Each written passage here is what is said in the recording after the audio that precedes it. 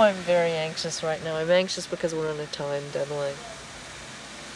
I'm anxious in that I've gone through that first hesitation of what have I made?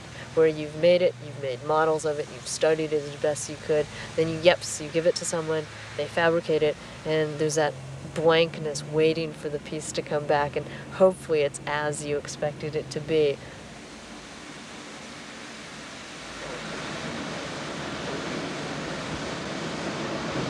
I debated whether having it polished, and then I sort of like the effect how the water will make it look yes, polished. It is very shiny right now with that sheet on it. You can clearly see where the pieces are joined together. And rotate the box. And a frame. Yeah. And okay, the whole right. And that'll be in 3 days, you think, or yes. more? I would have loved to see the thing turned right side up, because it's such an abnormally large circle, so that when you walk right up to it, the bottom disappears. All you see is this flat, circular plane, which will float the names. And I would have loved to have seen that here, but can't have everything. When Morris Dees approached me to design a memorial to civil rights, I knew that I really wanted to come down at least with a definition for me of what that would be in a verbal way before I found a form for it. And I think that's very important, that I want to understand conceptually what the piece is about, or what its nature should be, before I actually go visit the site. Because once I see the site, I tend to start designing. After 3 months of research and reading, there was an essence, there was a spirit of that movement, and if I could just strip it bare and get that spirit. And as I'm going down on the plane to meet the Southern Poverty Law Center group, I come across Martin Luther King's I Have a Dream speech. And I get to the line, and we shall not be satisfied until justice flows like waters and righteousness like a mighty stream. And I knew right then the piece would be about water, that it would be the use of water that would tie the elements together. I knew there'd be two elements, a specific retelling of the history, and then this quote.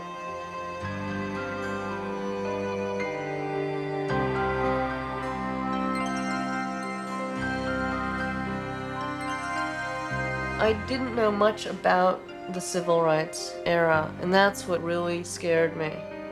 All the events took place as I was growing up. It was not brought to my attention in school. It was barely dealt with. What was very important in the Civil Rights Memorial, it wasn't just going to be something that memorialized individuals that we could name. As important was the entire historical event, at which point you begin to memorialize history.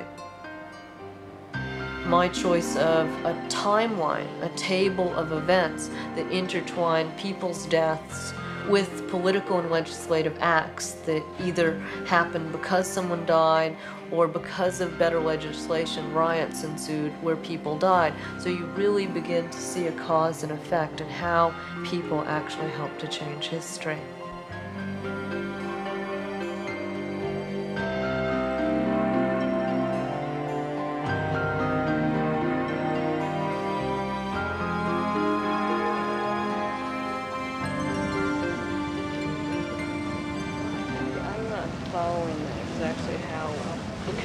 Felton, go get one of Rogan's drawings of the water table and how it looks at the bottom if you got one.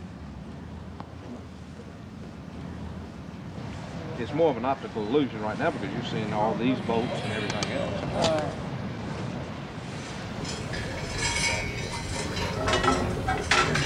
I think we all felt we were part of a very special team, and once you begin to be a very sort of team-spirited group, then things work magically for you. I mean, he would tease me because I kept specifying this perfect concrete or this perfect that, and it was a joke that went around, but I knew I could really trust them because I could just tell that they were really caring about this project.